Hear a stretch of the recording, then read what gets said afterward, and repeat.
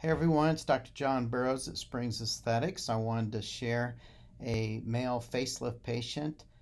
There's a few nuances between men and women when it comes to facelifting, and it's a very popular procedure, more popular with women than men, but we get some men that also want to have a facelift because of loose, sagging skin and in their neck area.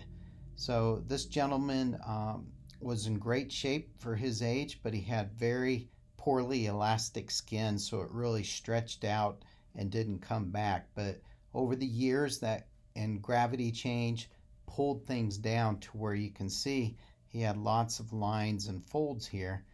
You can see also on the oblique view how that was causing the jowl formation to start to occur and some of the upper neck issues. And then here again you can see. So this patient underwent in the office a small incision, mini incision facelift. He had a nice result. One of the nuances with men is if you have a lot of hair bearing area like most of us do, when you're shaving you're going to have to shave closer right up to the ear.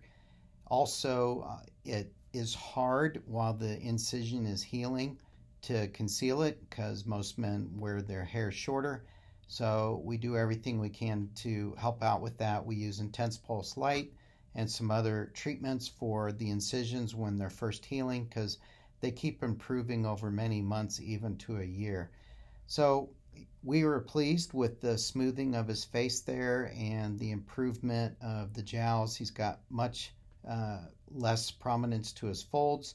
On his oblique view, you can see he's got a redefined jawline right there. And he also had some improvement to a certain degree of his upper neck. He would benefit with a neck lift, and I would have suggested, if we had been doing it at the time, the My Elevate suture suspension lift because it pairs up so nicely with the lower facelift. So I hope you found this helpful, and I appreciate you listening, and call us at Springs Aesthetics if you ever have any questions about any facial plastic surgery or other cosmetic procedures. Thank you. Sound okay?